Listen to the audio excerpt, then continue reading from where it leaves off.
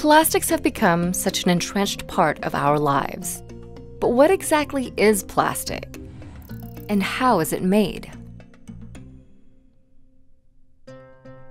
Before plastic became so ubiquitous, it underwent a transformation from being a strictly natural product to being synthetically and widely produced. Some of the earliest uses of plastic date as far back as 3,500 years ago, when the Olmecs of Mexico used naturally occurring plastics, sap from gum trees, to create rubber balls. During the mid-19th and 20th centuries, synthetic plastics like celluloid and bakelite made their debut and were used for decades. On the molecular level, plastics are made of polymers, which are long, flexible chains of chemical compounds. This structure allows plastics to be easily molded and shaped, especially under heat and pressure. Unlike the rubber used by the Olmecs, most of today's plastics are man-made and derived from fossil fuels. Crude oil and natural gas are primary sources as they provide a cheap alternative to plastic made from plants. The first step in the production of plastic is the extraction of crude oil and natural gas from the ground. From there, the fossil fuels are sent to refineries where they are converted into several products, including the building blocks of plastic, ethane from crude oil and propane from natural gas. Ethane and propane are then sent to a cracker plant to be cracked or broken down into smaller molecules.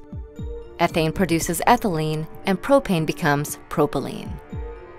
Next, a catalyst is mixed in, which links the molecules together and forms polymers called resins. This structure allows plastics to be easily molded and shaped, especially under heat and pressure. Polymerization converts ethylene into the resin polyethylene and propylene into polypropylene. These resins are then melted, cooled down, and chopped up into pre-production plastic pellets known as nurdles. Nurdles are later transported to manufacturers who use heat to mold the nurdles into different types of plastic products. Many of those products actually feature information about their manufacturing process.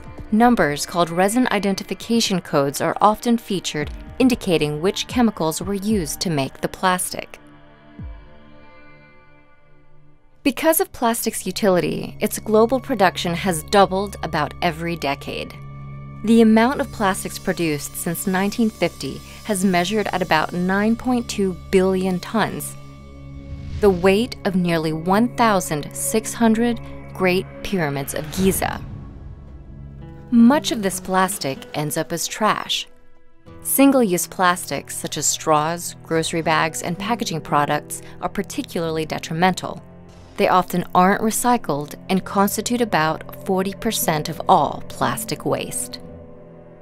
They end up damaging natural habitats, endangering wildlife, and polluting communities around the world. Moving forward, a great way we can counter this plastic pollution is to reduce the amount of single-use plastics we use.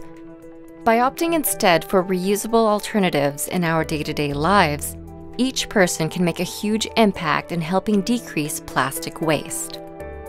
For plastics that are already produced, other solutions are being explored.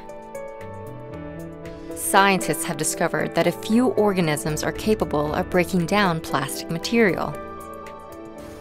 Waxworms and mealworms, for example, can devour plastics and turn them into compost. Another plastic-consuming organism is a microbe, which shrinks the time plastic takes to degrade from hundreds of years to only a few days.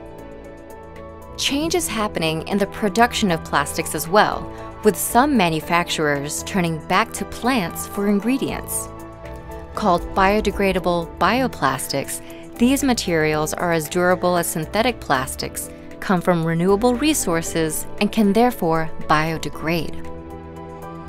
Even the rubber tree, the same plant used by the Olmecs, is once again being sourced for plastic.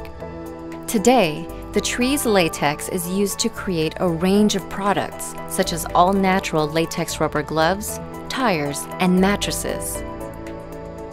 The rubber tree itself is now part of a global initiative for the natural and sustainable sourcing of plastic.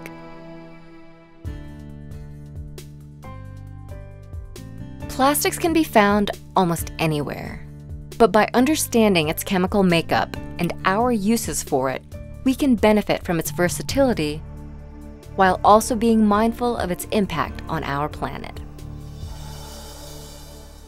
Take your pledge today to reduce single-use plastics.